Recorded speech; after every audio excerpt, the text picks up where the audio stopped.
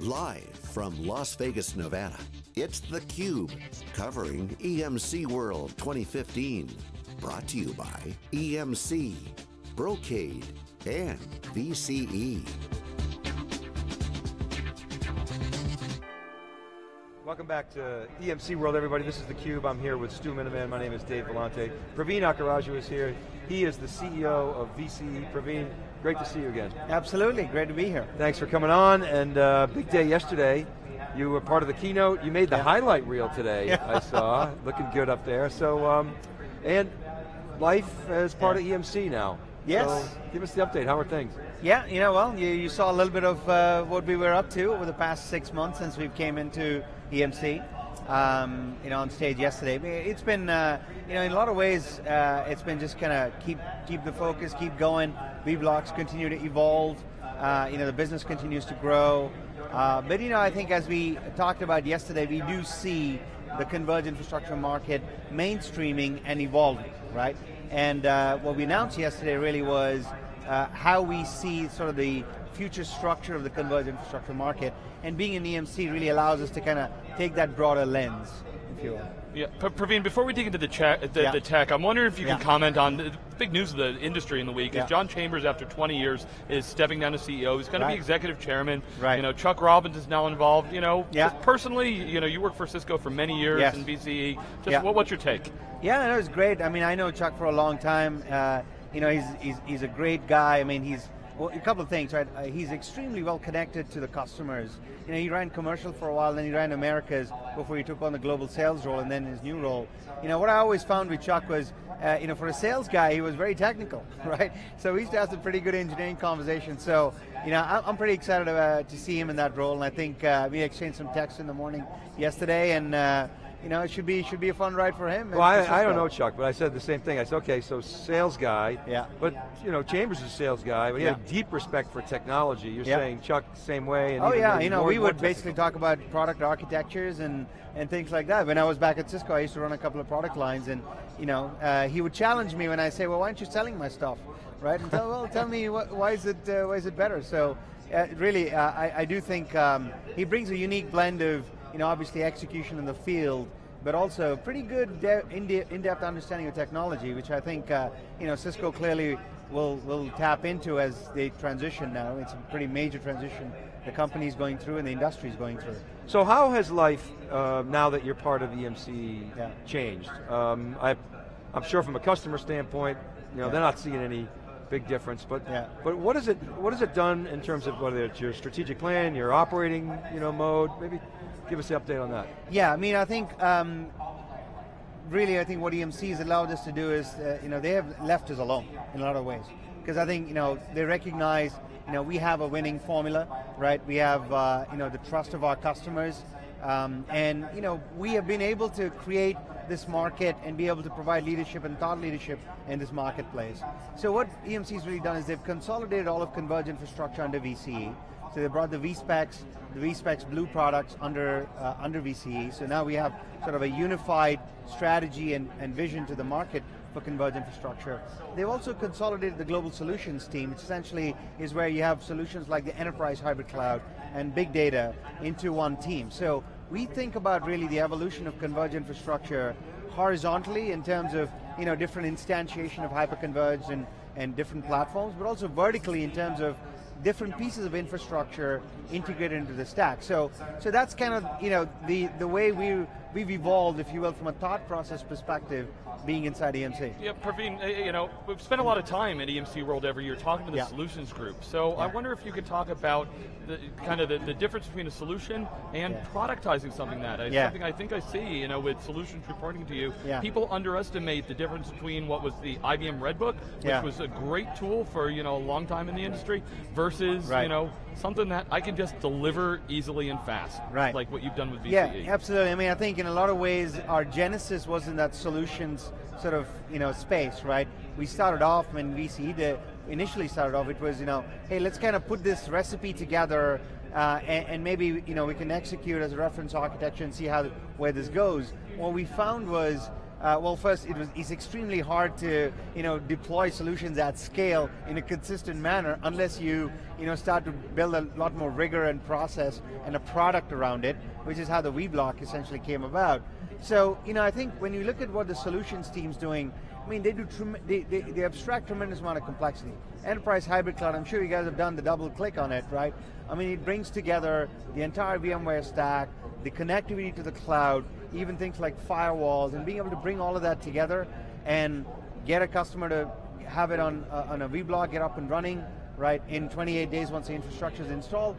That is revolutionary. So it's a lot of heavy lifting. It goes back down to the fundamental thesis, which is, it is about simplifying the complexity in the IT environments, right? That then unlocks speed, it unlocks efficiencies, it unlocks cost savings. Without necessarily ripping and replacing the processes around it. I mean, you did a lot of work on this with David, so yeah, we more than double clicked on that, didn't we, Stu? Yeah, no, absolutely. And the other big thing I see now is your announcement this week.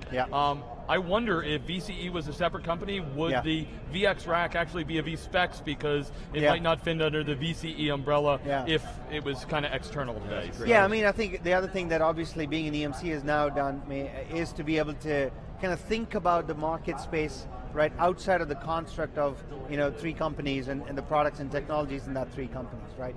So, for us the VBlock is going to be our flagship platform. It is what we're going to make our bread and butter on every day of the week, right?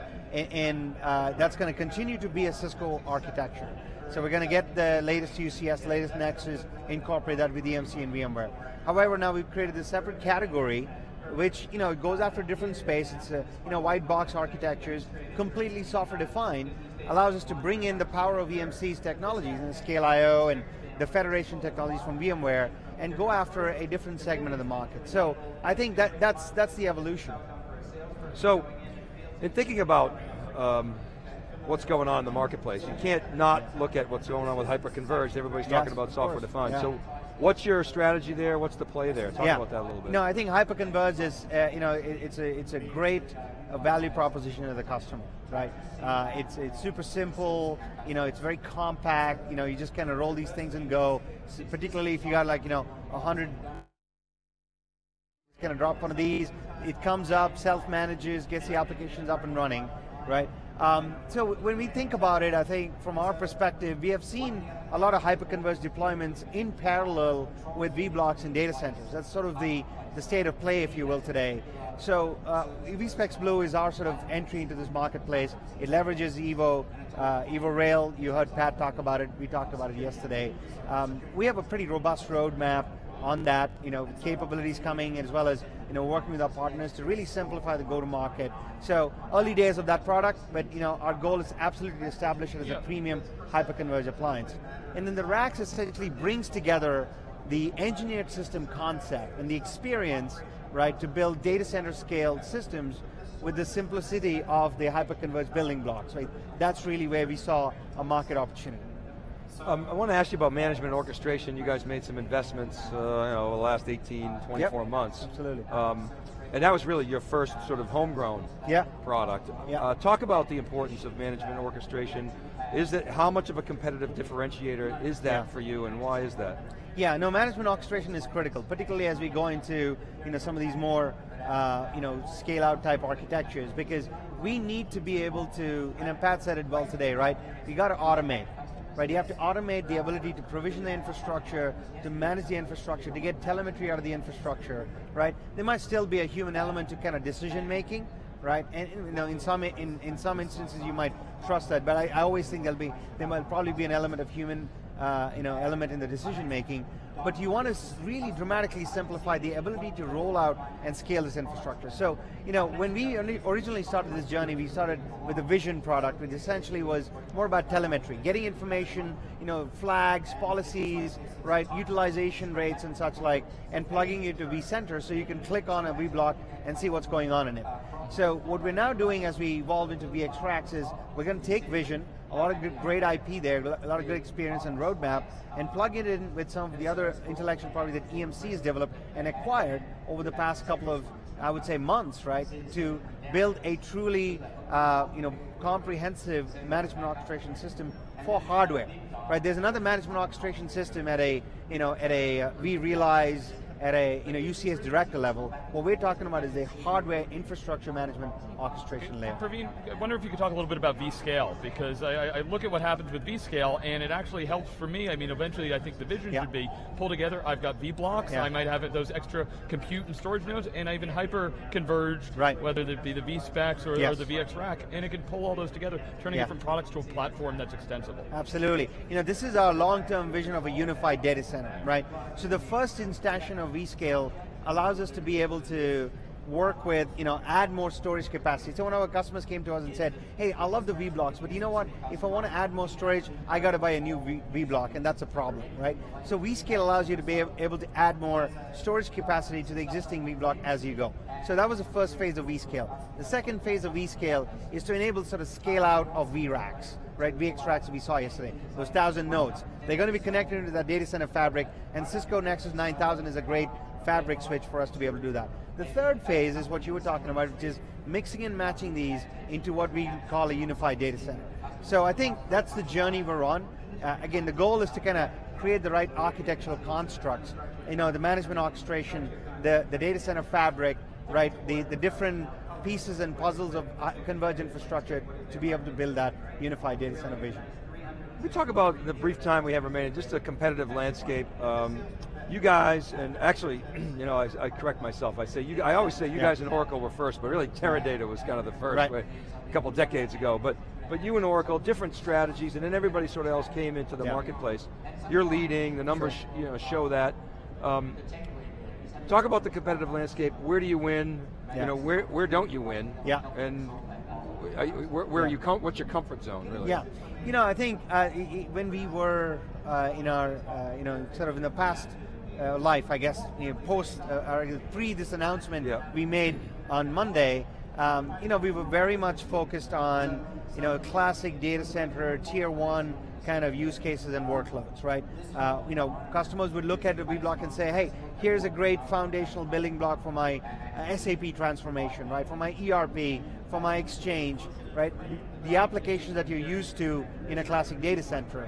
And we would basically, the hyper-converged space was something that we never really paid a lot of attention to. We knew there was a lot of, attention and traction in that marketplace. EMC had just announced vSpecs Blue, right? But that was an area that we had, we hadn't really thought through a lot. So we knew customers would come to us and say, we love the fact that we have this building block in the data center, but you're missing a piece of the puzzle. So we would explicitly stay out of those markets. So I think now, with the strategy of blocks, racks, and appliances, now we have the ability to go after and tell the full story, right? So I feel much better now from a broader competitive perspective. There's no other player in the marketplace today that has that comprehensive a vision, and the experience, and more importantly, the trust of the customers.